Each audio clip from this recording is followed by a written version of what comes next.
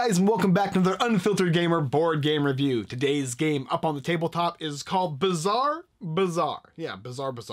In which we'll be playing two players, or you play couple versus couple. In the game Bazaar, you're basically going to be playing in the town of Moneytown, and you're attempting to gather booths to attract customers. Customers are going to be giving you stuff like lettuce, or bucks, or Washingtons, and cheese, and bread, and that is going to be your currency. You'll be using that currency to buy action cards, as well as to buy additional booths to attract more customers. You'll be able to take 5 actions per round, and each round somebody's going to be the winner. It's going to be based on the person who has the most money in today's earnings. If you get the most, you get 1 win. If you get 5 wins throughout the 10 rounds of the game, whoever gets to the 5 first is the winner of the game Bazaar. Let me go ahead and show you this crazy little game down below and what it looks like, then how to play. So here we have the game Bazaar and everything included, and as you can see, it's a rather large board. So I moved this board over here so it's easier to see, but in general it actually will be put on this side of the board, and it kind of makes a very large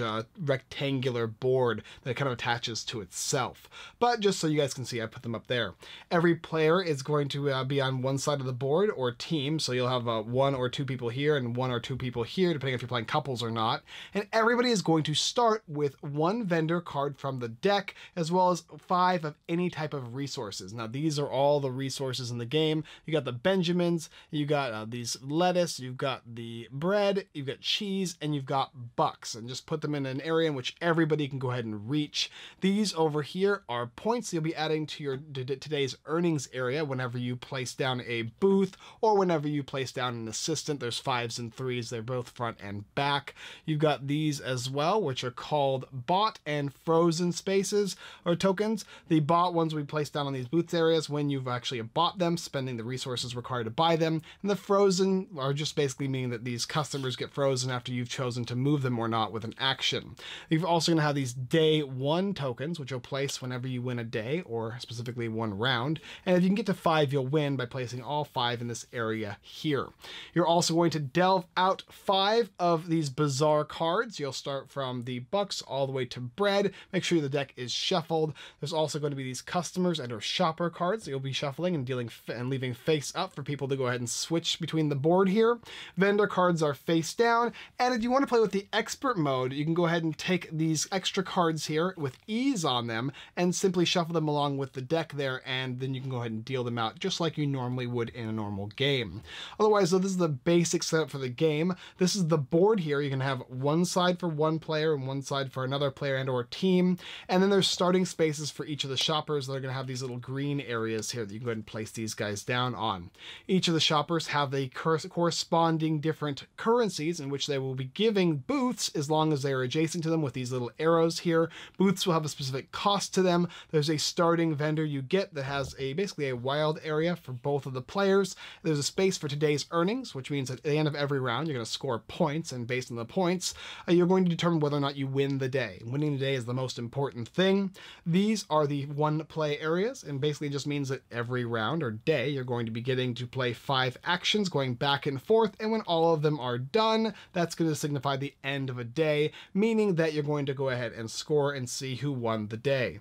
That's pretty much the basic idea of everything in the game. Let's go ahead and begin by showing you how to play. So let's show you how to play a game of Bazaar. We'll show you at least 1 day of play so you get an idea of what you can do and how the game functions and how you're going to win. Now, to begin with, everybody's going to get one of these play option cards, and it also tells you how you're going to receive currency at the end of the day and what actions you can do. You can choose to either purchase, you can choose to use your shoppers, or you can choose to use cards, and the final thing you can do is choose to pass. When you purchase, so for 1 action, you can purchase a booth, bought until vendor is played. So basically all you have to do is on your turn, if he's going first, he would get the first action token, and he would signify that he's taking his first action by moving that off of this little play area here.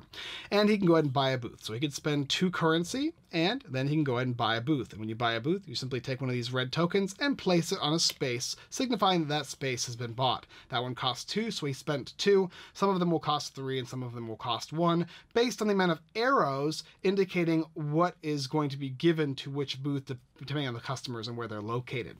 That is one thing you can do when buying booths. There's also buying vendor cards over here, which says vendor card, draw 3 and take 1. So for this player's turn here, if he wants, he can spend one of his actions, and then he can go ahead and spend 5 currency if he wanted. So he could spend all this currency here, which is 5, because that's what he starts with. He can then draw the top 3 cards from the vendor deck, look at them, choose one of them, put it into his hand, and then discard the rest by putting them on the bottom of the deck. That will give him an extra vendor that he can go ahead and place on a bot space as an action. Speaking of that, the last thing is Bazaar card. You can buy and play or buy and hold them. These are Bazaar cards here, and to buy them there's a certain cost to them. Over here is a 3, over here is a 1, and this is a 2 and a 4. That signifies how much, and then down here will signify what currency you need in order to purchase the card. So for instance, if this player wanted to buy this specific one here, this twist, he's going to have to spend Benjamins, and he'll spend one of them in order to pick up the card. So if he spends 1 Benjamin, if he happened to have one, so let's say he had these 2 here, he could spend this guy here. He could then go ahead and purchase this card here. When you purchase cards, that's an action, you can go ahead and play the card or save it in your hand. If you save it in your hand, the next time you go ahead and play it, it'll cost you an action to play it. So remember, using the cards when you buy them is very important and can be useful, but sometimes saving them is also useful as well. When you buy a card and use it, you put it into the discard pile, and you move these cards down the track here and put a new one down from the main deck, signifying a new vendor card that has popped up, or Bazaar card that has popped up, that you can go ahead and purchase on a later turn. Another thing to note is shoppers. So for instance, this player's turn here, he can go ahead and freeze by placing a freeze token on a shopper. All that means is the shopper can no longer move or be removed when it has a freeze token on it. However, there are certain Bazaar cards that will change that in the game. If he didn't want to freeze, he can move and freeze. So for instance, he has this little vendor here. He might want to move this shopper over here, signifying he's going to score here, and place this little freeze token right there. That will guarantee them getting these specific resources at the end of the day. Then you got this one over here, which is replace and freeze. When you replace and freeze, it's pretty simple. Let's say you didn't want this guy here and you'd rather have this guy here. You can simply take this thing here, and you can go ahead and place it underneath this little deck, drawing a new shopper and placing it down on the board somewhere. That is going to allow you to have different resources that you can gain via your booths with the specific shopper. Then you have cards, vendor. It says +5 tokens in today's earnings, and Bazaar card, play from hand. So you can play a card from your hand. And then this one over here is pass. Pass simply means if you, let's say it's this player's turn here, he can go ahead and flip this little token over, and that will give him +3 currency of his choice from this pool over here. So he can go ahead and take any of the currency he wants and put it in his wallet. It only goes into the earnings at the end of the day, or if a card specifically says otherwise.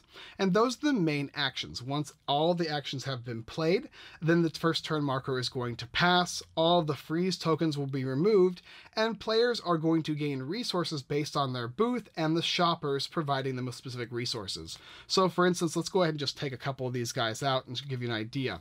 Remember, when you buy a booth area here, the next thing you can do is go ahead and draw 3, pick 1, and then for the next action you can go ahead and place, and that is going to give you more resources, hopefully, from the customer. So I'll go ahead and show you a mock example of what something like this will look like. This one here, let's go ahead and place this guy here, and let's go ahead and place this one over here. Okay, so let's say at the end of the day, this is what it looked like. Everybody has these vendors here, and when you buy a vendor, you're going to get +5 points for that specific day. So you can go ahead and put that there if you got a vendor. So let's go ahead and say that both of them bought a booth this day. You can go ahead and place final earnings. If you got a specific character called an assistant from the advanced deck, you can actually gain 3 or 5 points depending on where you place it, and you would also gain it in today's earnings. I'll talk about those in a second though. So let's go ahead and now talk about how you're going to be gathering resources at the end of the day. All of the play options have been pushed off. Everybody's taken their 5 actions. Now you're going to go across the board and see what you score. So we'll go ahead and look at this guy here. So this arrow pointing to this is one of your little booths here. This will let you score wild, but unfortunately the arrow does not give you anything because there's nothing here. This guy, however, he's got the lettuce, and this little arrow is pointing here, and this guy has 3 lettuce. So this booth here will score 3 lettuce. This one over here says it scores bucks. one of each of these three symbols. There's $1, so this will go here. And then there's no other booth, so he's going to score these 4 tokens into today's earnings. On this side of the board, he's also going to score 3 lettuce, so good for him. And over here, he's going to score $1 as well. And luckily, he managed to get this customer right here, which means he's going to score one of each of these symbols. So 1 lettuce, $1, and 1 bread. Then, after that, he will also take all these tokens and place it in today's earnings. Each one of these little tokens here is worth 1, and then these little tokens here are worth either 5 or 3 points. So if you add them all together, 1, 2, 3, 4, 5, 6, and 7 plus 5 is 12, and this guy over here has 5 plus 4 is 9, that would signify that this player has more, thusly he would win the day. Placing one of these tokens here, taking all of these resources and placing them in your wallet, and then the next round of play is going to begin. You'll take these 5-point markers and move them off of the board. You'll remove any of these frozens, like I said previously, and you're pretty much ready to go again. You'll move the start player token, allowing the next player to begin the game, or begin the turn, and you will continue playing. And you'll be moving your shoppers around and freezing them. You'll be buying more of these Bazaar cards that let you do specific actions. Sometimes they'll do attacks, sometimes they will be specific assistants. Like, for instance, when you buy this guy here for 5, let's say he was here, you would spend 5 bread. And if you spent 5 bread for an action, you could take this card and play it on one of your vendors. So let's say I put it over here. That is going to now allow this specific vendor to take cheese from this guy here, or he can go ahead and sell cheese to this guy. But this guy doesn't have any cheese, so it wouldn't be very beneficial. But let's say that he had spent an action to switch or swap this shopper here with this one. Now, on the next end of the day phase, this guy has a cheese, so because of that assistant, he's going to actually score 1 cheese for today's earnings. So assistants can be very, very useful. There's other cards in here that do certain things. Some of them will let you collect certain things from shoppers based on the type of currency they have, or based on the color of shopper. This is a green one, this is a red, and this is a yellow. There's different color shoppers, and they do different things based on the cards that are played. Others will let you go ahead and do something like replace a vendor with the vendor on the draw pile. Do not collect 5 points. So you can go ahead and replace a vendor and take a new vendor out. That's fairly useful, right? And that can kind of change the way the game is going throughout the entire time. Additionally, at the end of a day phase, you're going to move all of these down, replacing it with a new Bazaar card. If you're playing the expert mode, you'll take all of them off and put new ones down completely, and like I said, you'll have these specific extra cards that you can use throughout the game as well with the little E marked expert. And they have a bunch of different abilities as well. A lot of them involve attacking players and doing really mean things that can really change the game as you're playing it. The game is mechanically driven, and the more days that go on, the more things you're going to have bought, the more customers are possibly going to be out, and the more currency you're likely going to be scoring. At the end of somebody winning 5 days, and it doesn't have to be in a row, it's just whoever gets to 5 first, that player is going to be the winner of Bazaar. Hopefully that gives you enough information as to how the game is played. Let's come up and discuss it. All right, so some caveats. Let's go ahead and talk about a couple more of these cards first before we get into the review. And the first one is going to be Twist. Now, some of them are going to say instant play, which means when they pop out, something instant will happen. In Twist's case, you're going to be replacing all face-up Bazaar cards from the board, remove them, and put new ones out. It kind of changes what's going to be on the board and what you can purchase on your turn. You're going to have other things like money, for instance. It says collect all orange shoppers' currency. So any orange shoppers on the board, when you play this specific card, you'll be able to collect their currency. Move any vendor to a vacant purchase booth. Vacant booths remain bought. Wow, that can be very useful. Or collect all red shoppers' currency. Unfreeze and or move and freeze 1 shopper. So just when you thought they're stuck and they're not going to be able to move and they're going to benefit your opponent, you can play this little crazy little Red Riding Hood gal, and all of a sudden now you can go ahead and purchase, and now you can go ahead and have your customers purchase from your stall as opposed to your opponent's. Draw 2 Bazaar cards and place them in your hand. So purchasing this specific card will allow you to get 2 new cards, and at the cost of 4, you might actually get 2 4s, which is going to be worth it because you save currency that way. And so on and so forth. The assistance function, like I was explaining in the rules, how you can kind of add them to your booths to make your booths a little more viable, and customers are going to be more freely able to give you currency, which is kind of what you want. The game's a crazy little trading game, and in essence, it's going to be very, very competitive and may even become considered a little mean when it comes to the interactions. The only couple little things I have is certain play interactions, like for instance when you're able to draw and play a card from the Bazaar, or having it in your hand and playing it as an action. Some of the interactions are kind of a little, just need to be worded just a little better. And the other thing is, of course, the game is very, very aggressive and competitive, so for those of you out there who do not like an aggressive game, this is probably not going to be for you.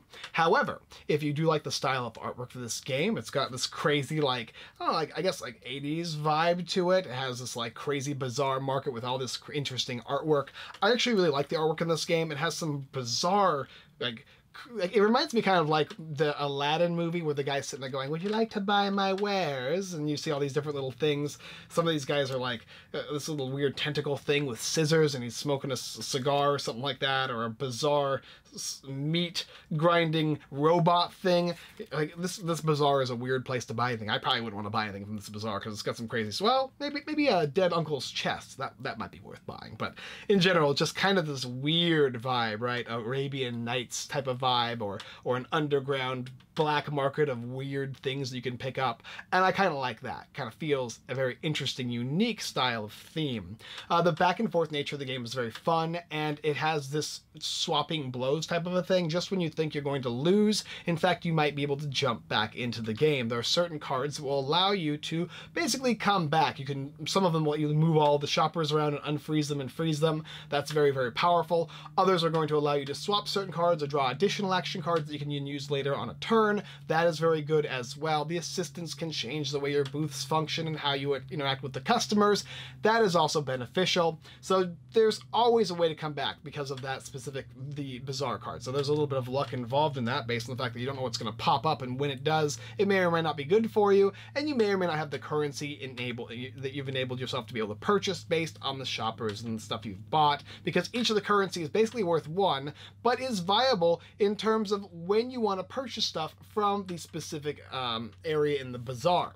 Another thing to note too is moving your booths around and your customers is going to be a very, very important portion of the game, but what's even more important is messing with your opponent. If you can do that, you're going to be solid in this game. And like I said, it has that crazy, like, competitive feel to it. You can play with 2 players on one side and 2 players on the other, where you kind of compete and strategize with each other as to where you want to place certain things, how you want to place them. My wife's very good with this because it has a bit of a puzzle functionality, but it also has a bit of a, I want to say, engine building mentality as well, because you're engine building throughout this game. You're going to be getting more booths, you're going to be getting more currency, and at the end of every day, today's earnings is going to be most likely multiplied by a lot, unless somebody did really something nasty to you. And it kind of feels good to be able to place certain things in the Bazaar and gather more and more and more currency as the game goes on.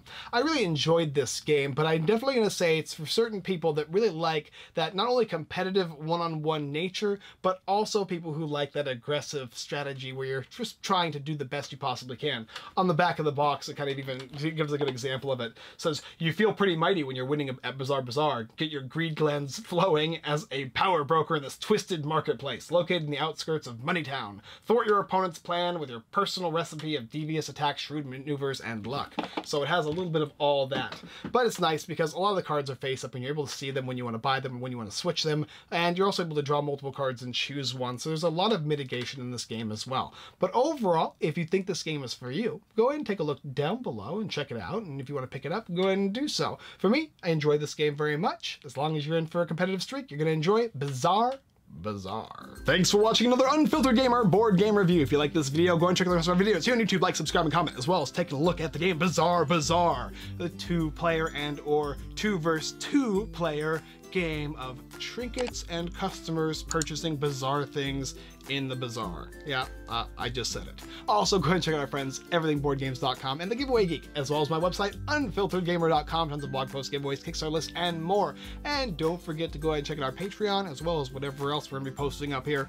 Thank you guys so much, and I look forward to seeing you purchasing my wares in the Bazaar.